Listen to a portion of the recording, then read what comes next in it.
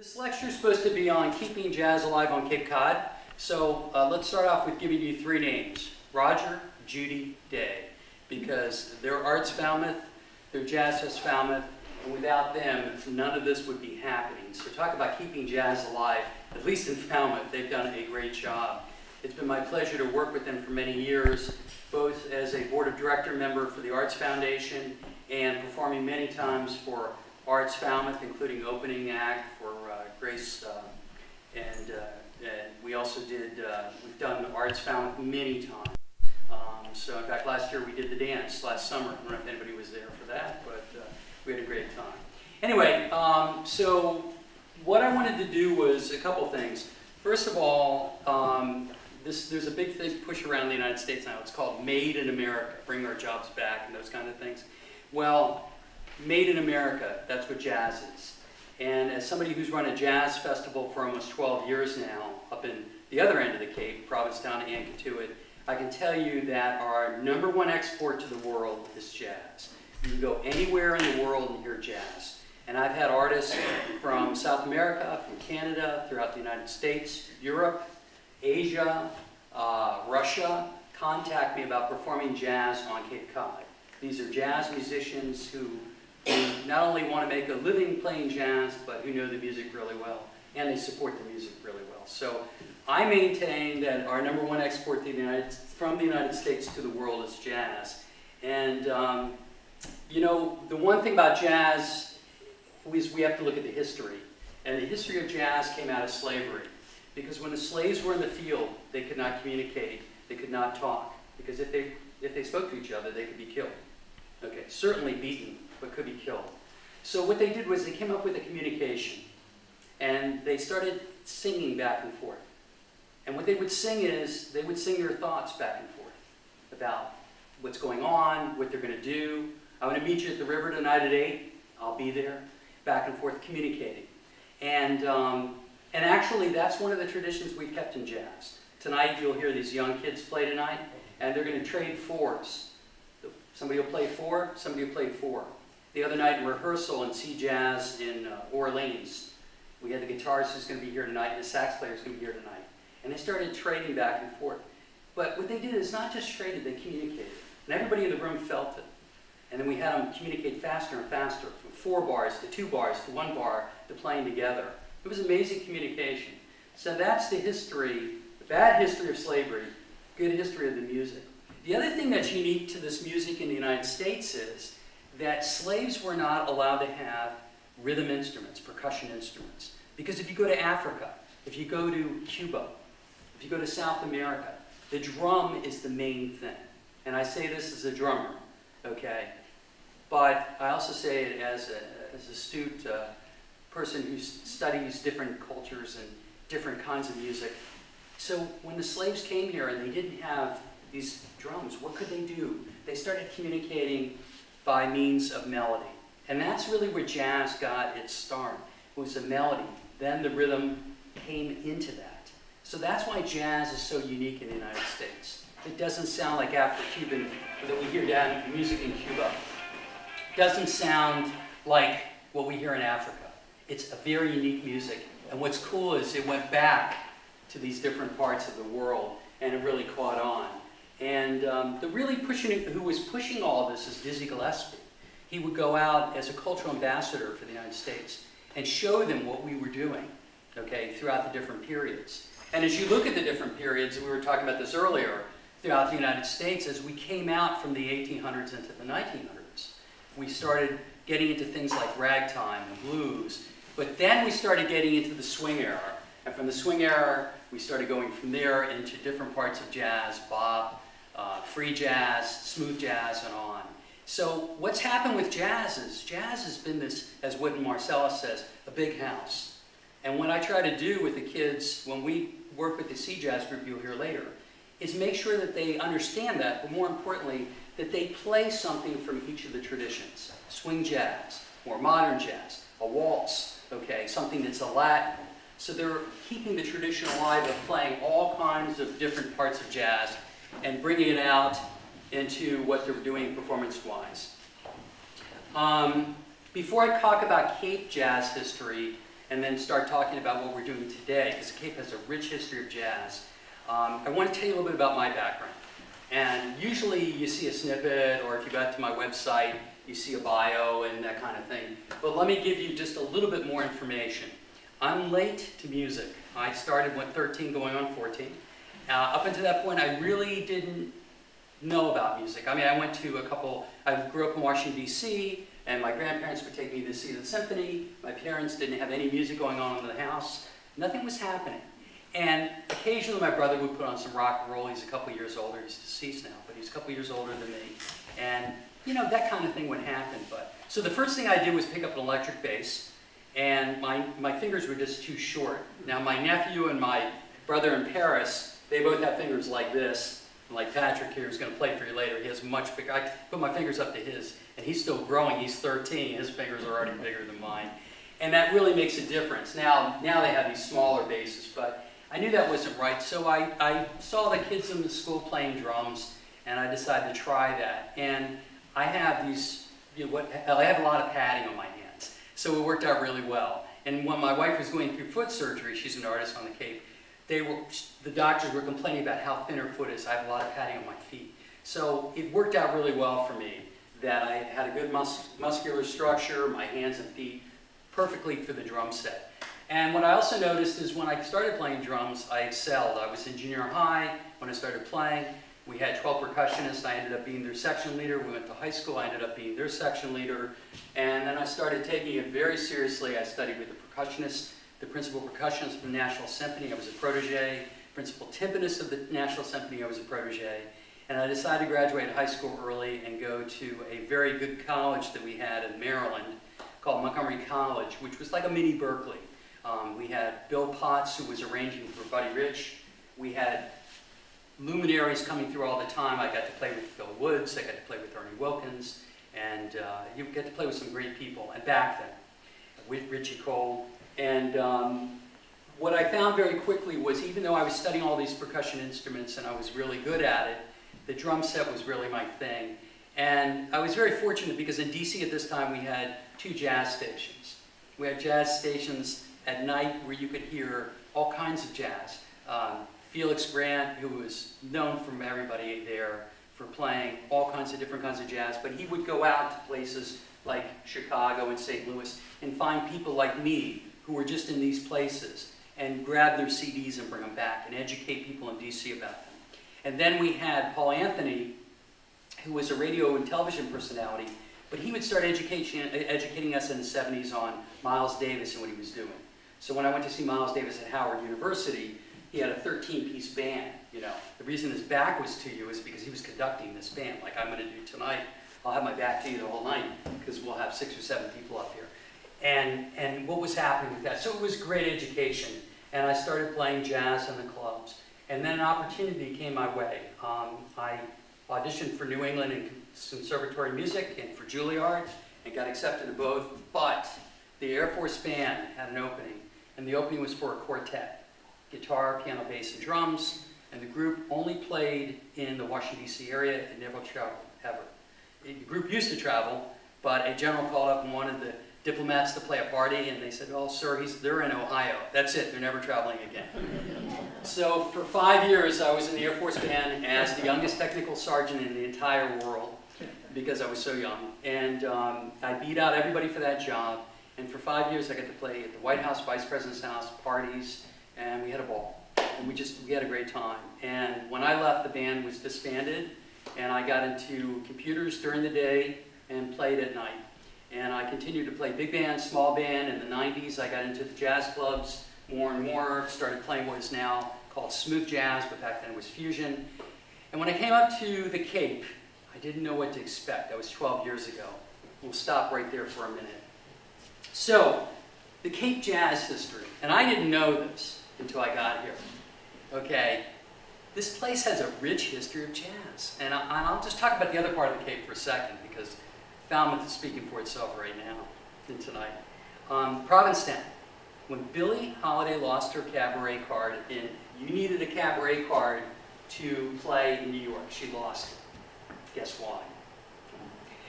And the A House which at the time was a place you could play music in Provincetown. And Reggie Cabral invited her to play there. Miles Davis was there with a 17-year-old Tony Williams. I mean, this is incredible history. Later on in the 70s, Dizzy Gillespie came, and so on. In the 50s, we had a club in Harwich called Storyville. Now, a lot of you know Storyville because it was also in Boston. And it was owned by two gentlemen, one of which is Paul Nossiter, who still plays clarinet on Cape Cod. And the other one is George Wein, who invented the Jazz Festival and is still alive. And then, in the 70s and 80s, in Yarmouth, we had what is called the Columns. And I get to work all the time with Ron Ormsby. We're working tomorrow. And he was one of the owners of the Columns. And there you could hear anybody. Maynard Ferguson, you name it. Luminaries on the piano, Dave McKenna, okay, Marie Marcus, and who I got to work with before he died, Eddie Higgins. So, great jazz on the Cape. This is a tradition on the Cape. So when I came up, and my wife and I moved here, she's an artist, and we moved to Provincetown, and then 3 years ago we moved to Orleans, I figured, I didn't know anything. I figured I'd be playing a bunch of golf courses, you know. That's what I figured would happen. And there really wasn't much of a jazz scene. So what you can do is you can sit home and you can wait for the phone to call, or you can make the phone call, okay, and make it happen, okay. And as they say in sales, there's those people who, you know, make it happen, and people wonder, how did that make it happen? Well, I just happen to be one of those people, basically, who makes it happen. And maybe it was my background in business and music in DC, but anyway, first thing I started doing was playing a jazz gig up in Provincetown, in a place that no longer exists called Clement Ursies. And it became the place in Provincetown on Friday night where people would come and hear jazz. And I was very fortunate because there was a woman who just retired as a singer on Cape Cod after 25 years. Her name is Carol Wyeth. And I met Carol when I was doing a gig in Provincetown in one restaurant in the summer. I just moved there, and she was doing it at the other end. She double parked, which is a big deal in Provincetown, came in, sang 2 songs with me, contacted me, and we stayed friends ever since. And she gave me her list of musicians, which was like this. Within 6 months, I was in the food store getting calls from musicians saying, I need a pianist, who do I call, that kind of thing. So it was building the network of musicians on Cape Cod. And then, working on a condo in the winter, I decided, this was 2005, decided that we could probably use a jazz festival. And looked at the model of Newport, saw that it wasn't going to work, and please, come on in. Okay. Okay. No, please interrupt. So, looked at, we had this beautiful town hall, and decided to do the first year of the Provincetown Jazz Festival. Over the past 12 years, we moved to Katuitt for the last 5 years. We finally moved to a new venues in Provincetown at the Crown and Anchor, where people can buy alcohol, because I was tired after 10 years of people saying, can I buy a drink, can I buy a drink? And we knew we weren't going to fill town hall and didn't have great sound. So now that's firmly established. That's great. The next thing I did after that was to start a music series at the Provincetown Art Association. If you've never been to the Art Association, you need to go. It's absolutely beautiful. Provincetown is the oldest continuous arts colony in the United States. Okay, it's all on Cape Cod, I'm telling you, it's right here. And just the history is so rich. It's where American theater started. Eugene O'Neill penned his first play in Provincetown. Okay, this is amazing history right here on the Cape. So we started that. We just finished our 10th year. Okay, it's a great series. We do that during the summer. Moving down the Cape at the Wellfleet Harbor Actors Theater, we're now in our 4th year of the music festival there. We've brought some great jazz there, including Stage Door Canteen from Falmouth up there, which they very rarely get to perform on the Outer Cape. So what's happening is we're bringing jazz from Falmouth up to there, and jazz from there up down here. So we're crossing already. Okay, and this is part of keeping jazz alive. It's not just, I'm going to stay here, you're going to stay here. It's moving around, getting people to know each other. Then I wanted to find a place in Hyannis that I was ready to go down there. Even make the trip from Provincetown to Hyannis, no problem. So, you know, Columbo's had a great scene, and we all know Lou passed away a couple years ago, but David's kept that going. I kept going by this place called the Cape Cod Resort, and I noticed that it said jazz Fridays and Saturdays. So I contacted them, and I said, I'm really interested in playing. So I came in there, and after a year, I really got, and this is a beautiful room, it's no cover, it's a wine bar, it has great food. So what I've established there over the past couple of years, I've been there 5 years, is we have basically a foundation of a singer, Leslie Boyle, who comes in once a month, I'm sorry. Then we have a smooth jazz group, and I'll talk about that in a minute. Because smooth jazz is a great way to introduce people who say, I don't like jazz, to jazz. And when I say smooth, just take the title for a second, we do all kinds. And then 2 guest artists a month. And one of our guest artists is sitting back here, Dennis Flaherty, amazing singer. He's going to be singing pretty soon.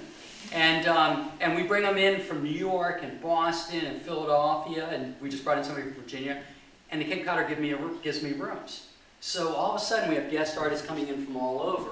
And what this has done is it's introduced Cape Cod to new musicians, but more importantly, it's giving these people an avenue to say, hey, I'm kind of trying out for jazz festivals. Okay. Because when Roger and Judy are looking for performers, they'll say, hey, I saw you had so-and-so, what do you think? Or these guys will say to me, and some of these people have gone on to perform at the Provincetown Jazz Festival. Bless you.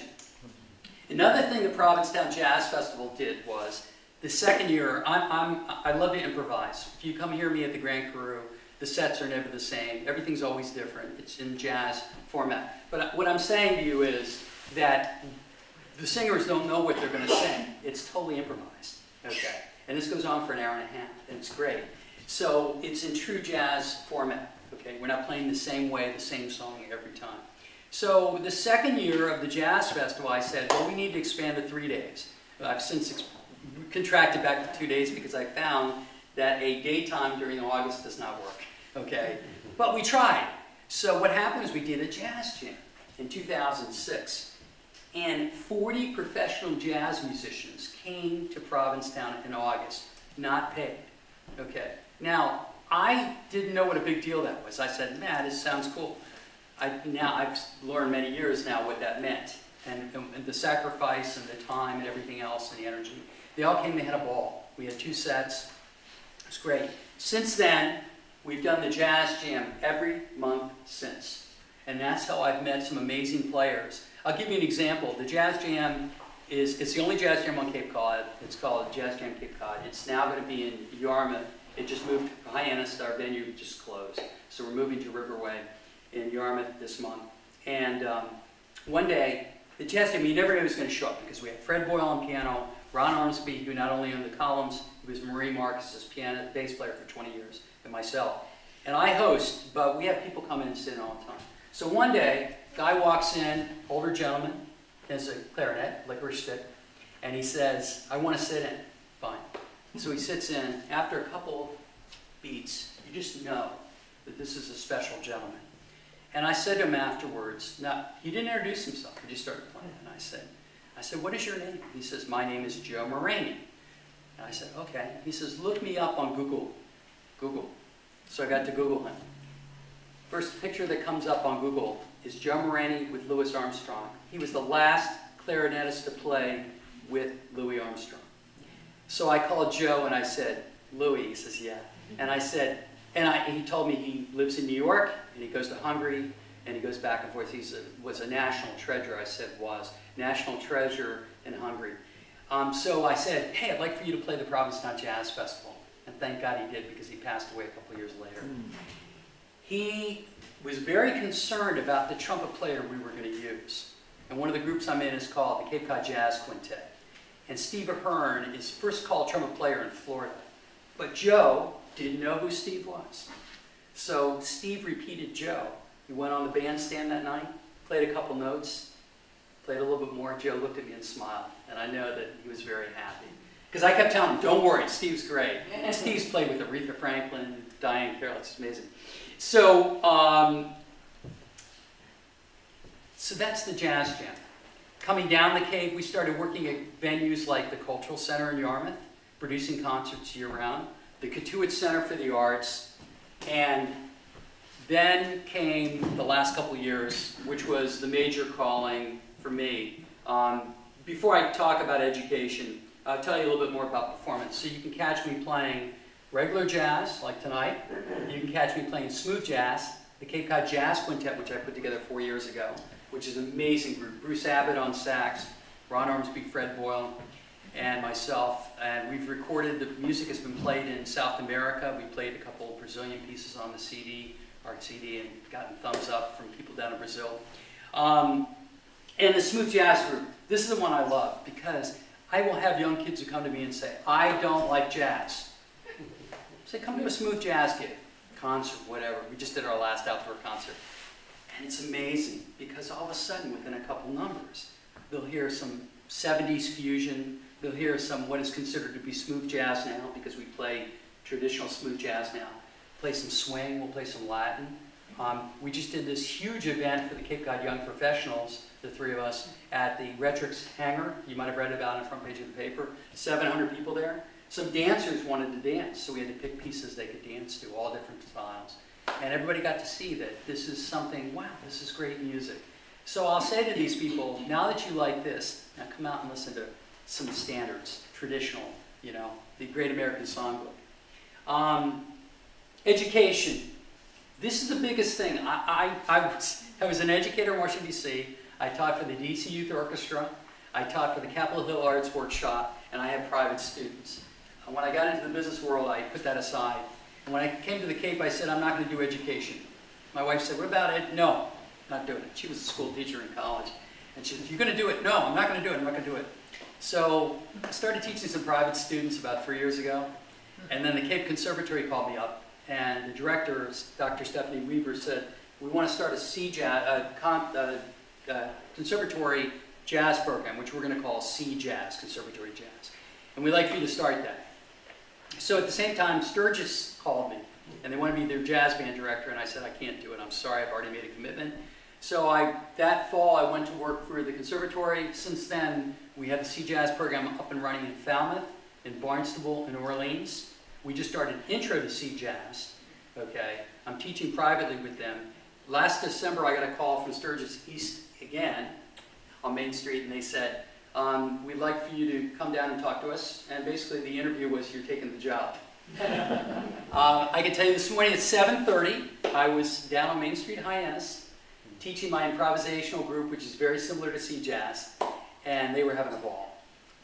This past Wednesday, I had my big band. It's my first big band ever. I'm very emotional about this stuff because I feel great. And every year, the kids are just wonderful, you know. Are these the best jazz players in the world? No. But do they have fun and do they gel? Absolutely. It's great. C Jazz is another story. You're in for a treat tonight. Then, last but not least, I'll tell you about my baby. This is something I've wanted to do for many, many years. It's called bringing jazz education into the schools. And a lot of people have talked about it, a lot of people have done it, but not a lot of people have brought jazz into the schools on Cape Cod. And how best to keep jazz alive, but giving it to the next generation and the generation below them.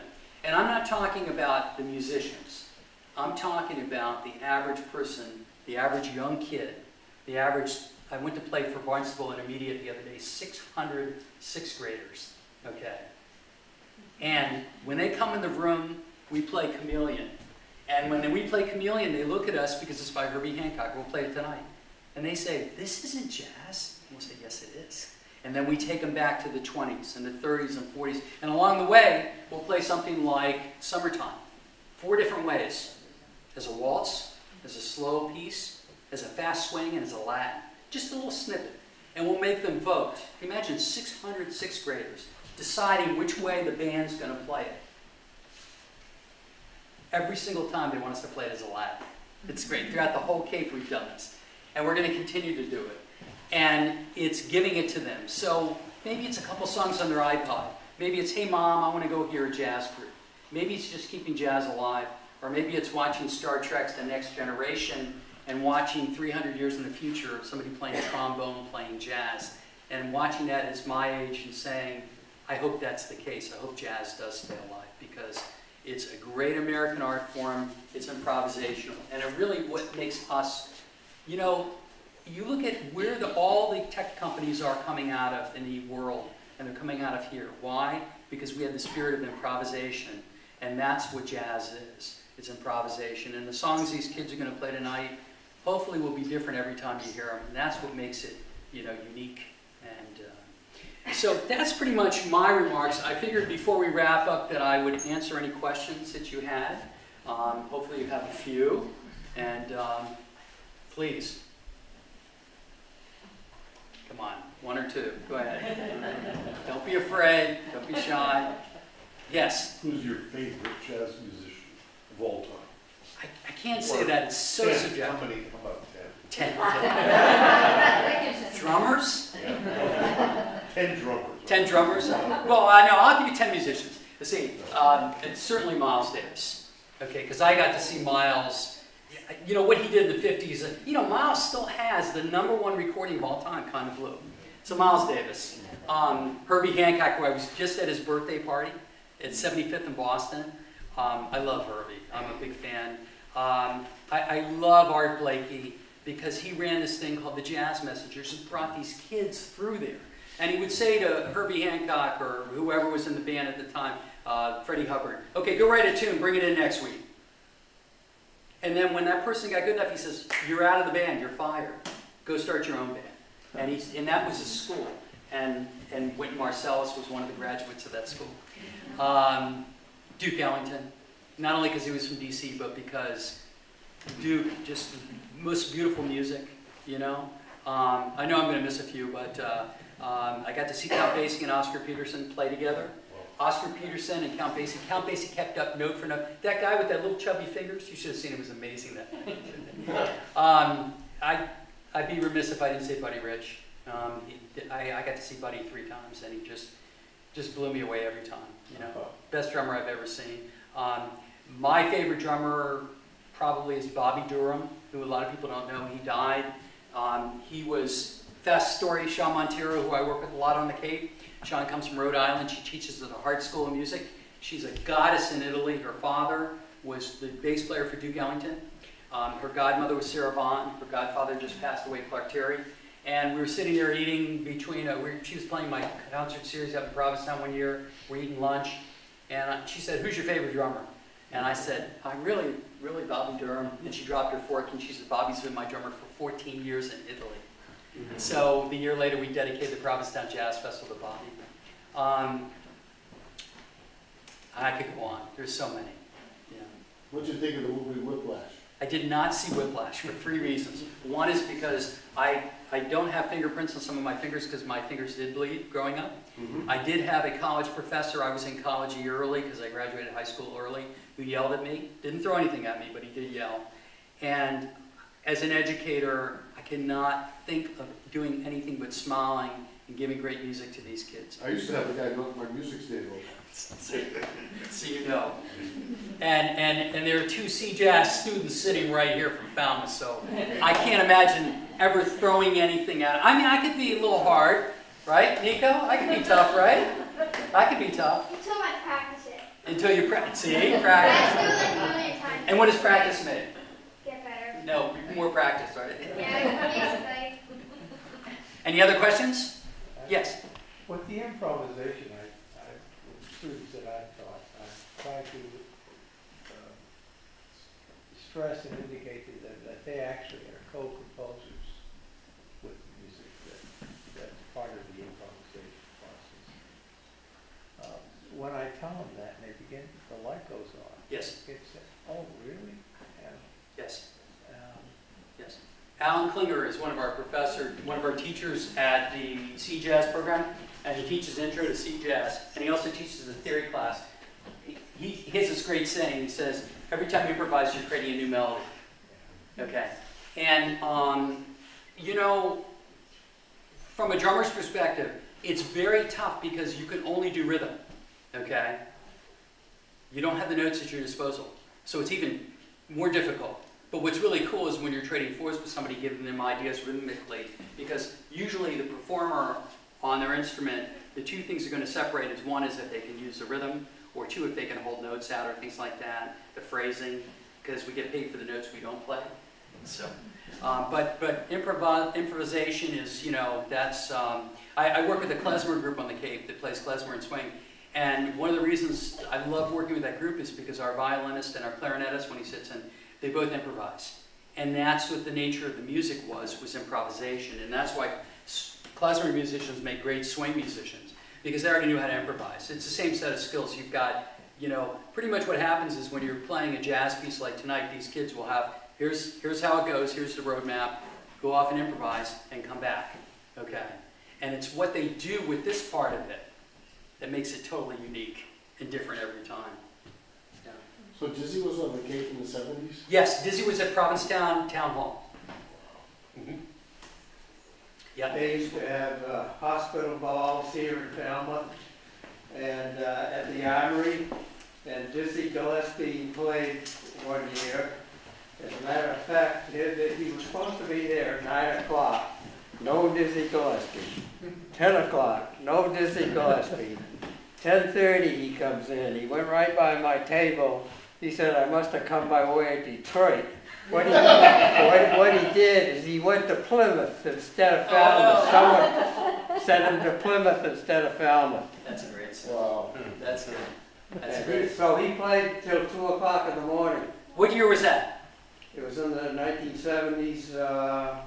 I'm not quite sure of the year. I still have the program. And that was in Falmouth. In Falmouth at the Armory. Wow. That's where we used to have the hospital balls. That's great. Every year, like we had the That's Glenn Miller interesting. Orchestra. We had all the big ones. That's great. Guy Lovato played 3 times. Wow. Yeah. Yeah, Ron tells me when he owned the columns that, you just look at the musicians who came through there. And then I saw a program recently from the 50s, late 50s to early 60s, from George Weems' place and Storyville on the Cape, and the musicians who came through there. And you go, oh my God. I mean, Gene Krupa, everybody, came through there. All the big names. I saw Earl Father Hines there See? a couple of times. And that's Harwich. That was Harwich. Yeah. And you had to, what's interesting is he had to become a member. That's the way it was set up. You became a member, like paid a buck. I don't know what it was. But that's the way they got around some of the rules. It was very interesting. Yes, sir.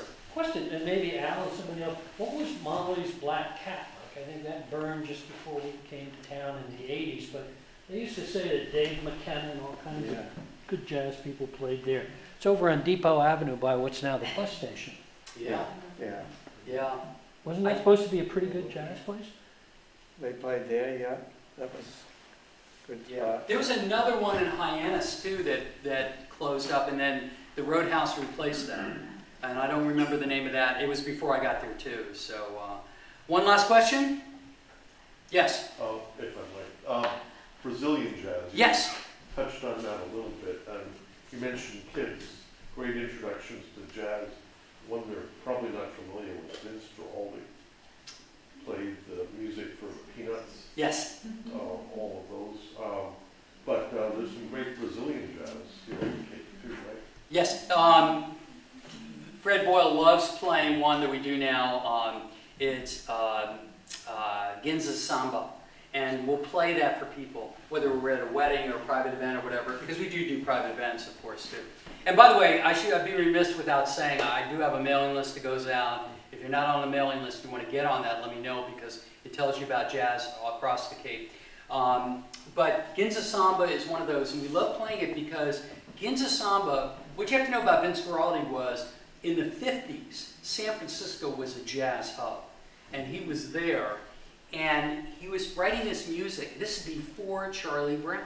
So what we'll do is we'll play Ginza Samba, and I don't think I have it for you, I play it, and watch people's eyes. Especially when we play it in concert, we'll say, sounds really familiar, and everybody will go, yeah! And we'll go, Charlie Brown, and they'll go, yeah, that's it. So what happened is 3 gentlemen went to Brazil, as the story goes.